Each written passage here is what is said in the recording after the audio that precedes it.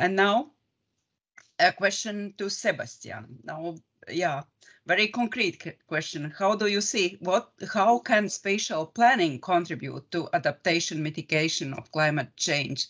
And what are the best preconditions in this respect? So very direct questions about spatial planning and climate change. Yeah. Okay, and very comprehensive. Well, I'm thinking of three directions of how spatial planning contributes. One is that spatial planning helps increasing integrated and sectoral adaptation capacities. It supports risk prevention and disaster risk management, and mainly by securing land or facilitating multifunctional land use, and most likely by promoting nature-based solutions. And concrete examples for that are fresh air corridors or storage areas for heavy rainfalls management, but also, of course, conventional dikes. And another direction is that spatial planning has an important coordinating function for adaptation to climate risks. Here I mean, for instance, participatory approaches, governance mechanisms, and procedures. And I think it is very important to use experience from spatial planning, since climate adaptation and resilient development consists of a lot of cross-cutting issues which should be coordinated properly. This is also something we already heard from Valdor and Heidi today in the former session, in the previous session. And moreover, spatial planning can create positive images of the future despite of global warming and its risks. And we should also talk about opportunities such as a new quality of life. This is already mentioned in the WASAP long-term perspective, and also the transformative power of cities, like in the sponge city concept. And let me say one last sentence right now. From these points of view, I see more potential to enrich the WASAP new vision and mainstream climate adaptation issues in a more explicit way.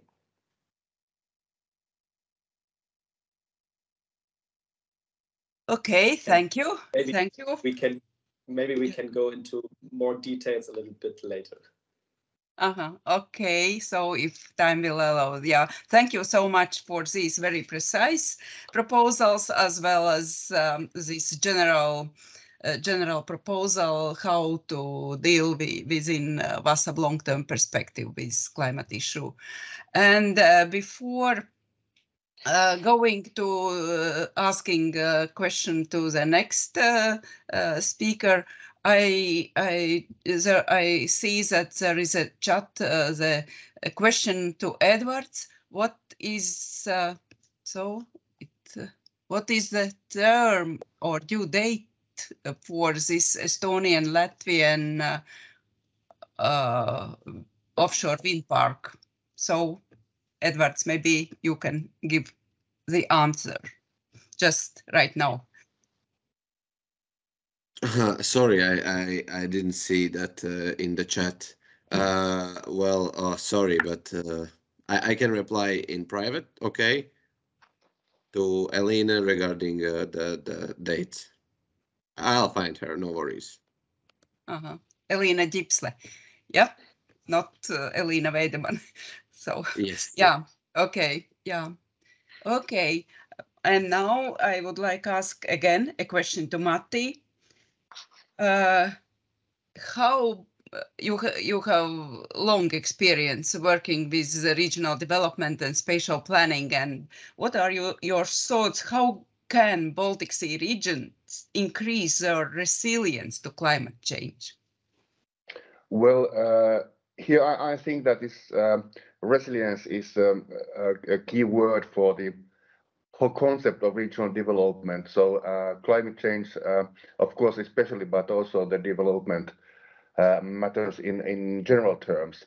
And As Tampere region and city of Tampere have gone through difficult times during last decade. So first the collapse of this traditional red brick industry in 80, let's say 60s and 70s, and then some decades later, so collapse of the Nokia ecosystem some 10 years ago, 15 years ago, and still as we today are doing quite well and going strong. So I think the key word here is the resilience.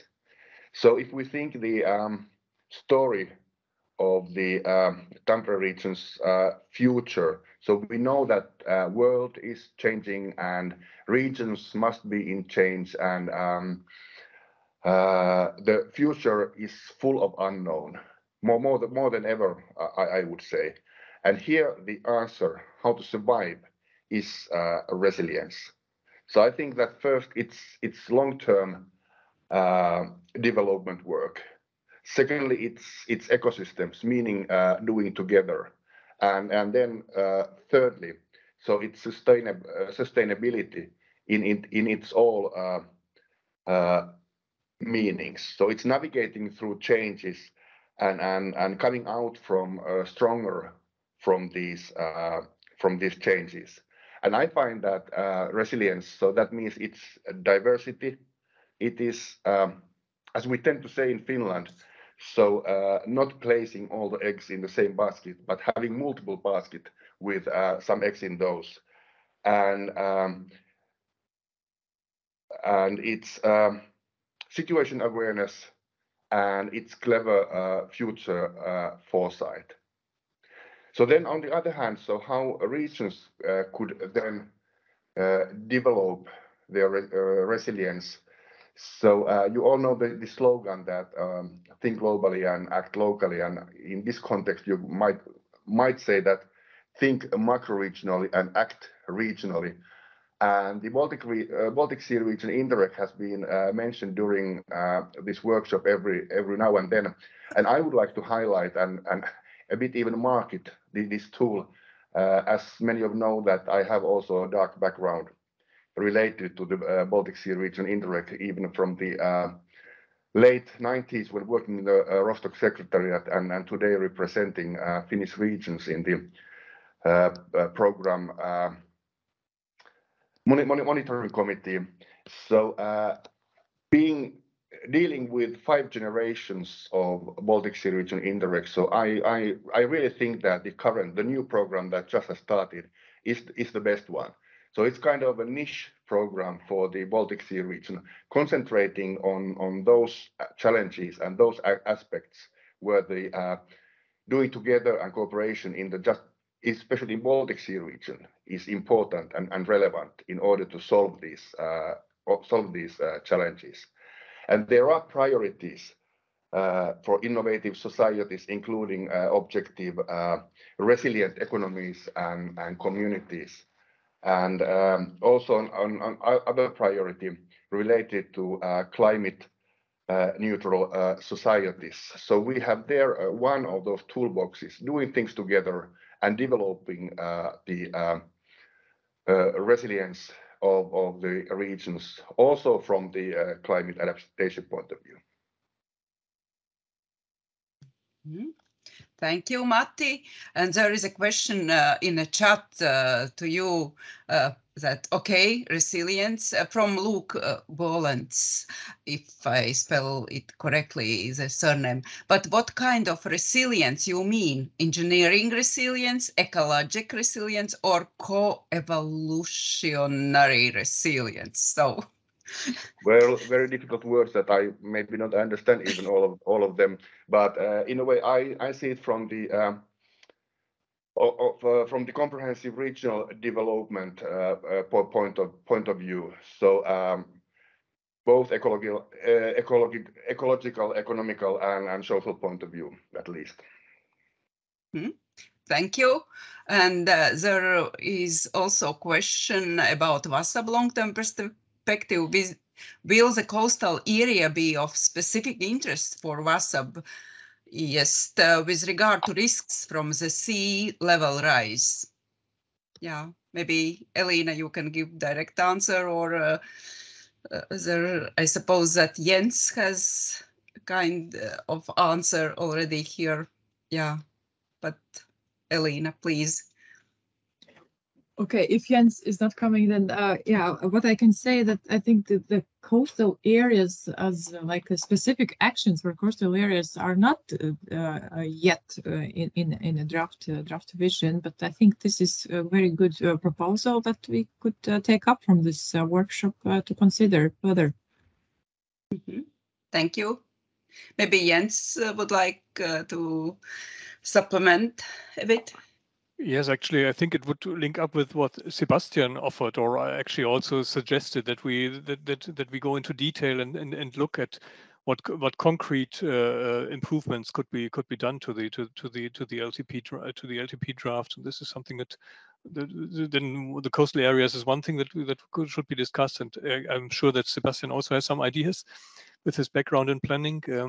But yeah, but also of course also the other panelists would be curious about hearing more about that. Yeah. Yeah. Okay. Thank you so much for these replies. And now I would like to ask to all panelists the question,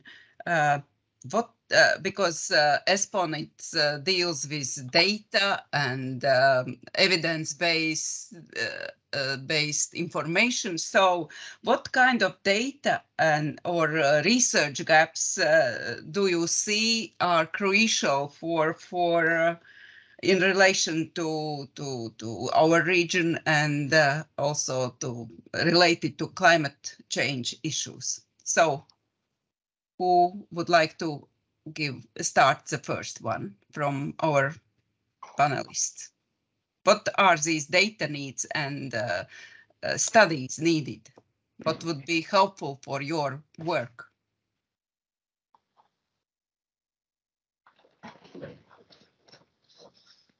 Are there any? Yes, Matti, please. Okay. Maybe I could say something. So, when preparing myself to this workshop and when now listening to the presentations, I was once again positively surprised and astonished about the quantity of the quality of the data and surveys and information that ESPON is producing. So I think it's more challenging for us at the regions being aware and using and taking every good out of this material. So my only wishes to ESPON now are just that may the force be with you. Thank you. Maybe Sebastian can add something as well. Well, yes, I was or I am very glad to hear today that the data from the ESPON Climate Project will be integrated soon into the whole monitoring framework of ESPON, since I guess this was a big gap, and also I think it will be a great support for different level actors or different sector actors within the whole Europe, but especially also for the Baltic Sea region. So this was a very good news today, and I'm thinking of probably other gaps or something that is directly linked to that data is that I see a necessity to enable actors to work with that kind of data. I guess we heard something about that from the Cascade project Eddie presented, and the experience in Germany, for instance, is that especially municipalities in rural areas really have difficulties to apply tools and instruments due to lacks of personnel in the communities, sometimes also due to a lack of competences, because the adaptation is still a quite new field of action for them. and therefore I really encourage to look for to look for for new projects, perhaps in the sense of Interact, where you connect people, the users of the data or the potential users of the data with the data that is offered. Thank you so much. And now I would like to ask Edwards, Daniels, what would be your interest from your policy area, energy side? Do you have any ideas what would be very useful for in your field, how ESPON studies could help you?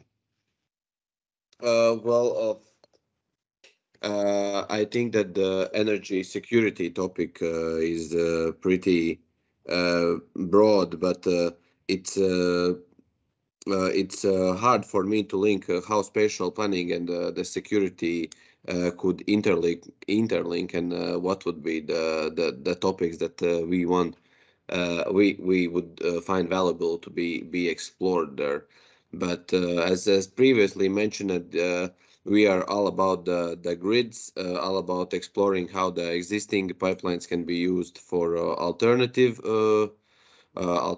fuel sources, and seeing where will the growth of the people and industries will go up to already plan and accumulate extra power needed to supply the energy in the future in those areas. Thank you. I suppose that people dealing in ESPON AGTC and also ESPON monitoring committee members who participate in today's workshop could also take into account those proposals which were expressed by you. And as we know that there is in the final development the new ESPON program for the coming years. And what do you think, how ESPON program could support these data needs and data gaps? And you already expressed your point of view, but anyway, so maybe, yeah, how if you can give these answers, how exactly ESPON program, what kind of thematic areas or other things could support this Baltic Sea region climate-related research needs? Do you have any ideas at the moment?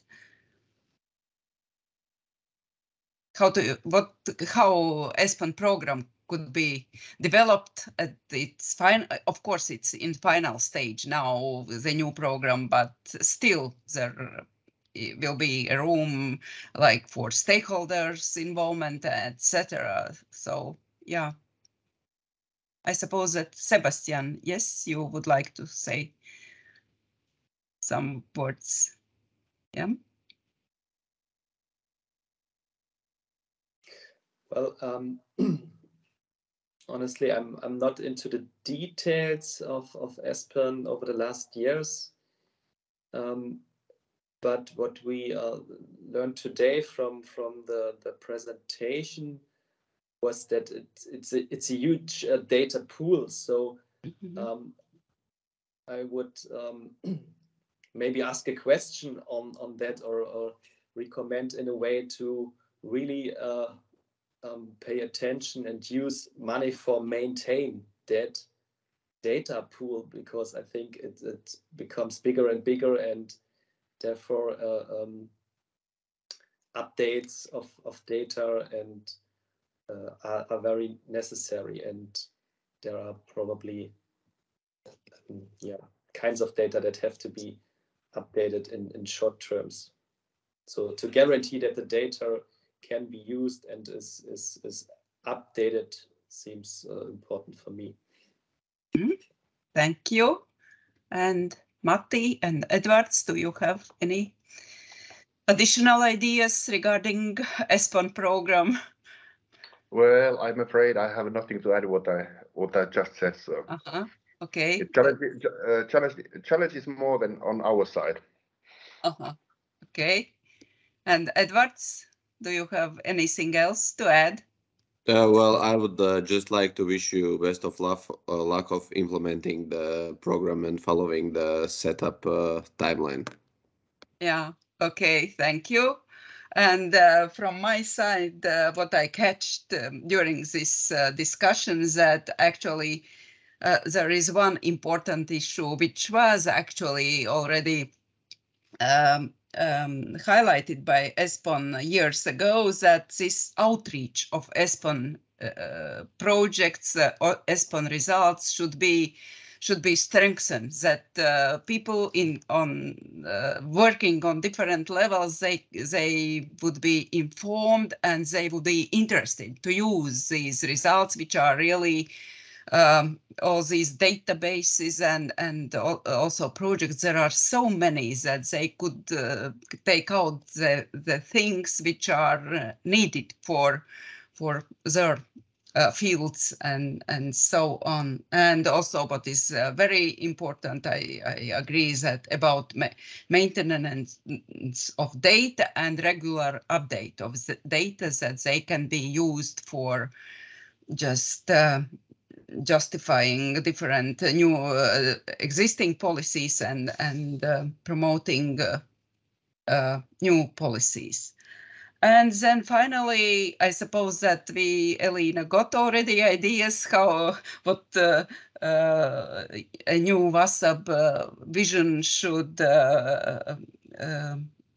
focus particularly, but maybe still our panelists have additional thoughts how this WhatsApp long-term perspective could be strengthened and that it would be accepted by different type of stakeholders. Do you have any additional ideas? Yes, I would like something to add. Sorry, Yeah. Matti. I think a clearer mainstreaming of adaptation issues should be reached. The mitigation and also green economy, things like that, are well addressed in the proposal I read.